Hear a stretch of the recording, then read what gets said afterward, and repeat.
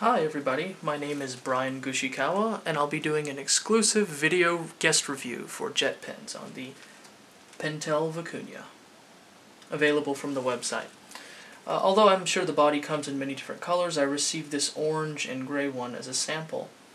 Let's get right down to it. As far as appearance goes, this looks like a standard retractable click, or what we call in Japan a knock type ballpoint pen. It has a fairly solid and very precise catch to it.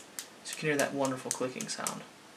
The body itself is made of feels like a hard plastic, but it is not a polycarb, so it's not perfectly smooth. It does have a little bit of texture to it, but it's not a full elastomer grip like you would find in a Sakura Grosso, where this has the very hard or squishy, alternately rubberized grip.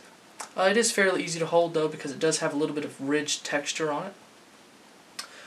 Let's go ahead and look at the clip here, and the clip has a little bit of a ridge, and you'll be able to see this in the photos that will be posted along with the review. And that's enough to grip the shirt pocket or pants pocket or what have you, pen loop.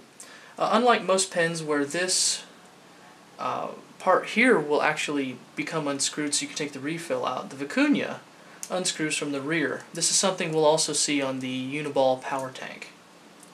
So you have the top mechanism here, and we'll take out the refill, which comes out in this way.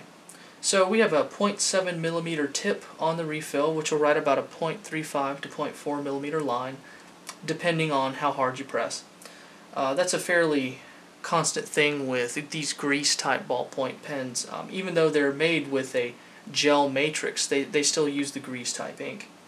So we can see there's about that much ink, that much of the refill is available and filled with ink. And it doesn't seem like much, and if it was a gel pen, a true gel pen, then it wouldn't be a whole lot.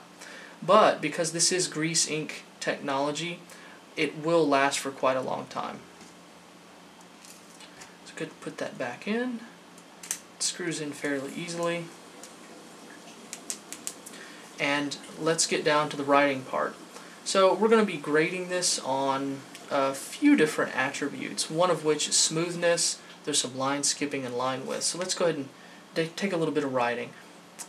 This pen was designed to be smooth, and it was designed to compete directly with offerings such as the Surati or the Jetstream, which is the original of all of these smooth writing gel style ballpoint ink pens.